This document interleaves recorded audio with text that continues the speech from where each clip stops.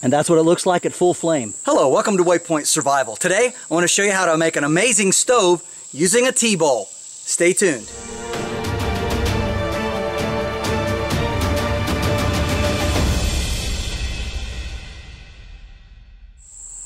Some time ago, I was shopping at our thrift store, and I came upon a Ziploc bag full of these T-balls.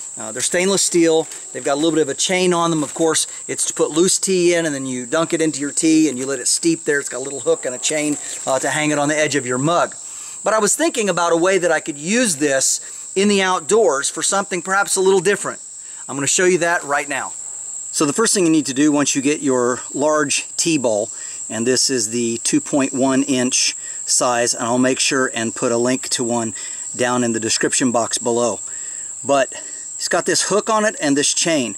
So what I did is I took a second chain from a T-ball, and you could use anything that will work, a length of wire or whatever, put a little hook on it. I just happen to have two T-balls, so I used the chain from the other, and I hooked it into this hinge and just crimped it right there.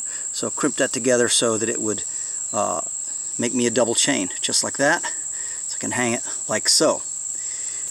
The next thing you want to get is you want to get some of this house insulation, and this is just your standard pink fiberglass insulation, and you want to tear off a good part of it. Of course, this will make you itchy, so do be careful, but you want to get enough that you can make somewhat of a ball out of it. And what we're going to do is we're going to stuff it inside. This opens up using this little lever here. Open the ball up, and we're going to stuff the insulation inside of this stainless steel ball. You have to work it around a little bit. You want it to be pretty full. You want it to be pretty tight. And you're going to have to work this around with your fingers a little. Get it in there. I suppose if you wanted to, you could take some out of your attic or somewhere else if you really needed to get some and you didn't want to buy any, because you don't need a whole lot. Again, just enough to fill this T-ball so that you can close it, and then when you push this shut like this, it snaps on there, and now it's full of your insulation, and that's going to help hold in our fuel. Next, I like to use these little bottles here. This is from a sports drink, and I put alcohol in here. This is not rubbing alcohol, it's not an isopropyl alcohol, but it's a denatured alcohol. And this is very important because it is specifically made for fuel for stoves. And this is a much cleaner burning fuel. I would encourage you not to use the heat that is a fuel line cleaner. It comes in the yellow or red bottles. That's very toxic, so I prefer denatured alcohol, and it is, as I said, made for stoves.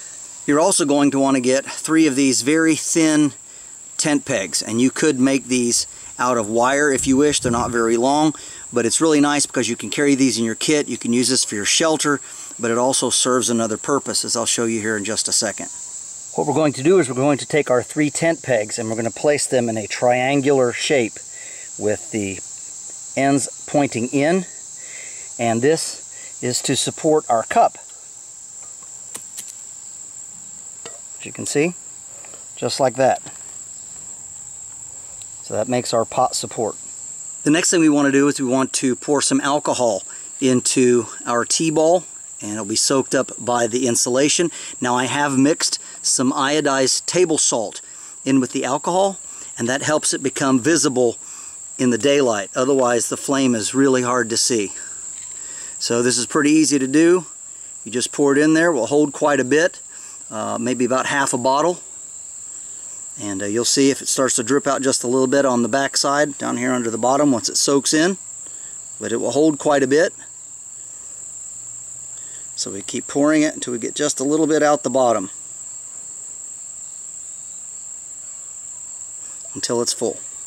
Next, we take our T-ball that's soaked with the alcohol, and we start attaching the hooks at the top like this, and bring the other one around. Make sure that it's hanging on opposite sides of each other and that it is properly balanced on top of the tent pegs. You want to adjust all of this just like this before you light it.